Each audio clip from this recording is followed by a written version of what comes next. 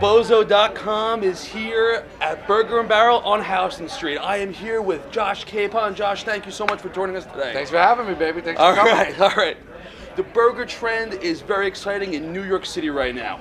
What is Burger and Barrel doing to set yourself apart from the wide pack?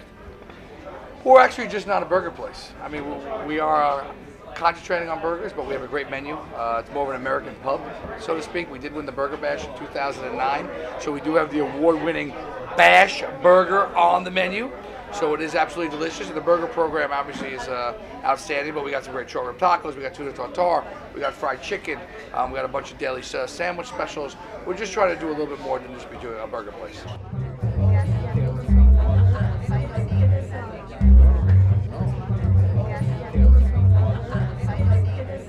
Let's talk about the Bash Burger, the one that won the competition.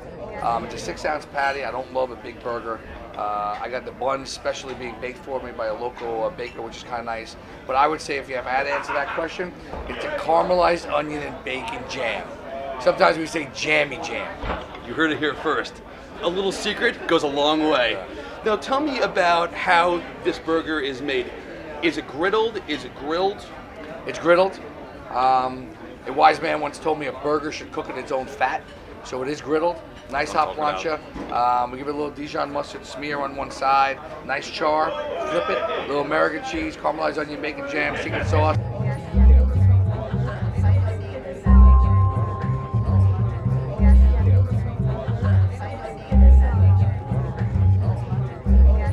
By calling yourself an American pub, do you think it gives you more opportunity to experiment instead of pigeonholing yourself? I think so. I think we might have pigeonholed ourselves a little bit with the Burger and Barrel name, because I think people do think of us as a burger pub, and we really are a lot more. People come here for the burgers, but you'll see again, I mean, now people come, they get the burger comes cut in half.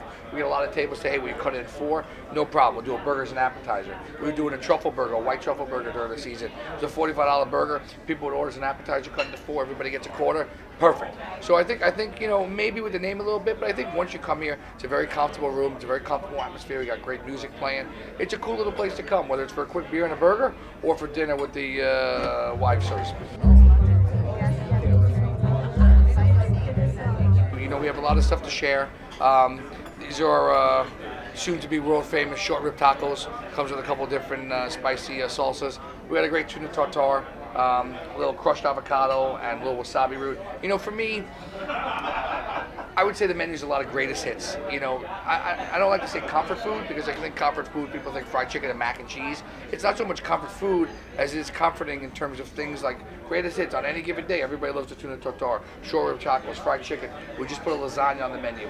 We just put chicken enchiladas on the menu. I got a great ribeye steak on the menu because that's one of my favorite steaks. Delicious pork chop. So it's just, you know, I think when people come here the first time, everybody's going for the burger. But now we're getting away from the burger as much with the repeat visits, and people hitting the short rib ravioli, they hit the pork chop, they're hitting the steak.